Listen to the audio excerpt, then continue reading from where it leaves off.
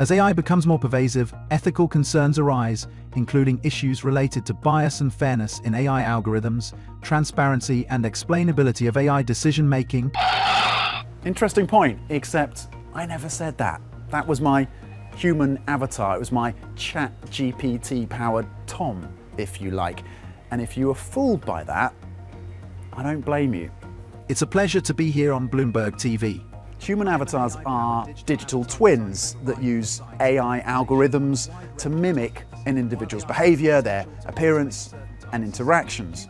And it's a serious business opportunity. In fact, by some estimates, by the end of this decade, this could be worth about $500 billion in terms of the sector, in terms of the industry. And here's how I made mine.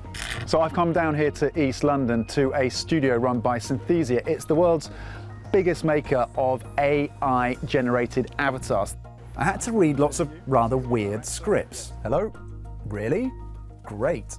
That was part of the voice cloning process. Then, of course, I had to stand in front of the camera and bust some moves.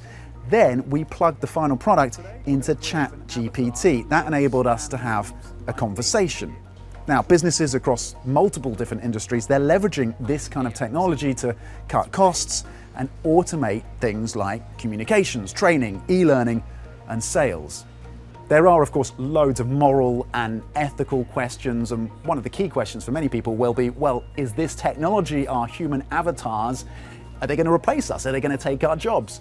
Well, I posed that question to my digital twin, and it assured me that, at least when it comes to my job, I'm safe for now. Human TV anchors bring unique qualities such as charisma, critical thinking, and adaptability. So, rest assured, I'm here to assist, not to take your place.